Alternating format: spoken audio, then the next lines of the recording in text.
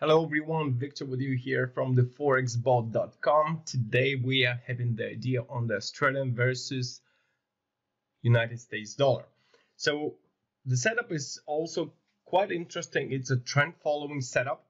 So before we start, I would like to remind you that all the information in this video is just for educational purpose only, should not be considered as a financial advice. Okay, let's get quickly run through previous ideas.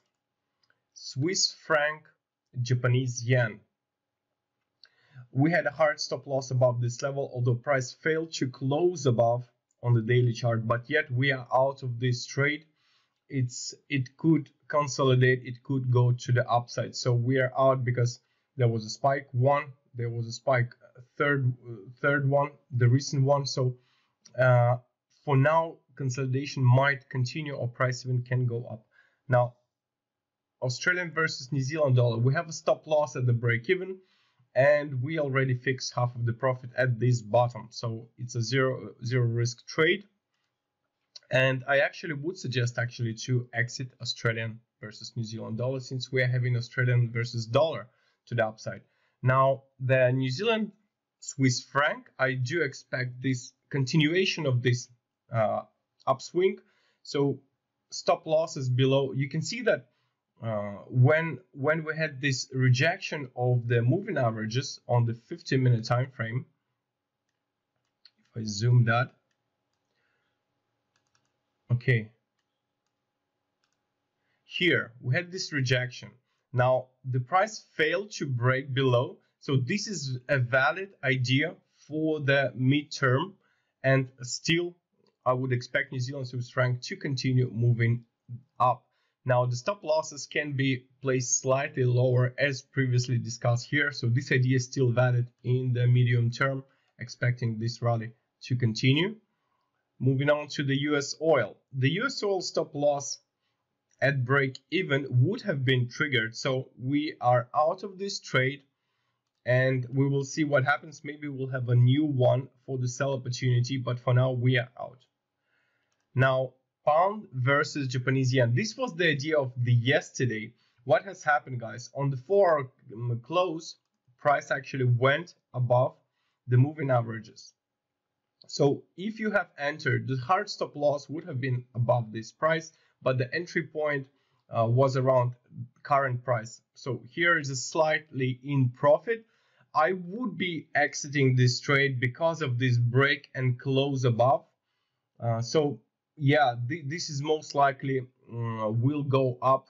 I think so, because of this price action. So we will have to see. At the same time, you can see that the support here hasn't been broken. This is also can result in consolidation. Overall, if you decide to keep the trade stop loss above this high, this is the maximum, but I would be out of this trade for now. Now this is the new trade we're having. It's Australian versus dollar. This is the short-term trade. I would expect the target to be reached within 48 hours. So the idea here is to look for the buying opportunity. We can see this triangle pattern. Price clearly broke above. It's very similar to what we have actually at the New Zealand Swiss franc. You can see that price broke above, consolidated, and went up. We have very similar scenario. Price broke above, consolidated, and started to produce higher highs, higher lows. Now here I have applied 2 fips. The most important one is obviously on the rejection of the triangle, the last rejection, point of rejection, and this shows us the potential upside target. What I think is the best target is 0.6762 price, although the best entry would be lower. I would need to see price returning back to this resistance at 0.6635. This is the ideal entry point for buying. So let's move the arrow like that. And if price will correct to this level, I think the opportunity will be quite good. Now, in regards to the stop loss, let's see. To me, 2-to-1 risk-reward ratio would be slightly below this level. I would think approximately 60 65.80 approximately. So just 2 to 1 if you decide to buy. So the opportunity is short term. I don't think it will last long. It's a clear uptrend, obviously, because price remains above both moving averages. If we move to 1 hour chart, we had clean bounce of the exponential moving average right at this stage, right there. Then price produced yet quite a big jump here. And yet again, today we had another higher high, which is also very bullish for the Australian dollar. So yeah, this is a short-term opportunity. I think it will be reached on Monday, Tuesday latest. So very short-term. We will not be given long-term opportunities where you have to wait for weeks. So rather we'll focus on the medium to short-term. So for the 2-3 days, hopefully, for the target to be reached. Okay, guys, don't forget to take half of the profit on the half of the move.